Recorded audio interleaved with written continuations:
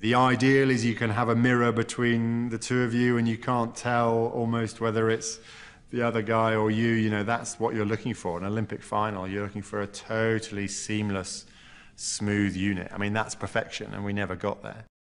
One of the things that people always ask is, what kept you going? What motivated you? It's a very, very difficult question to answer, but the first answer, part of the answer, is winning's addictive. When you're the best in the world, when you're successful, that feeling is addictive.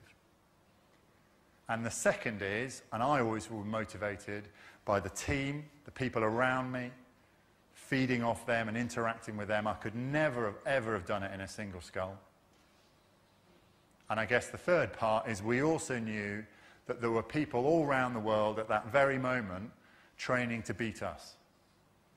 I know it because I've spoken to them, and it was kind of pictures up on fridges and shaving mirrors and, you know, in their car kind of next to the Speedo, so that they would look at pictures of us, literally, and say, they're world champions or they're Olympic champions, we're going to go and beat them.